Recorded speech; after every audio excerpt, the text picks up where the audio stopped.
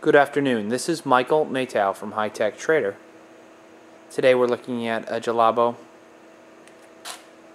F25 with an MD controller on it.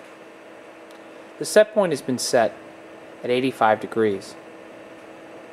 It approximately took 23 minutes to go up to 85 degrees at a run rate of 5 degrees per minute at the current settings.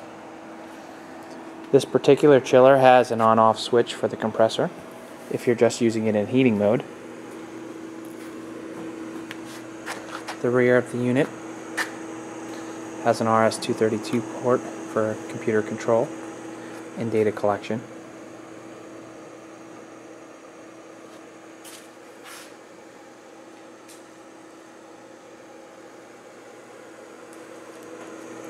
If you have any further questions, please don't hesitate to call 609-518-9100. Thank you from High Tech Trader.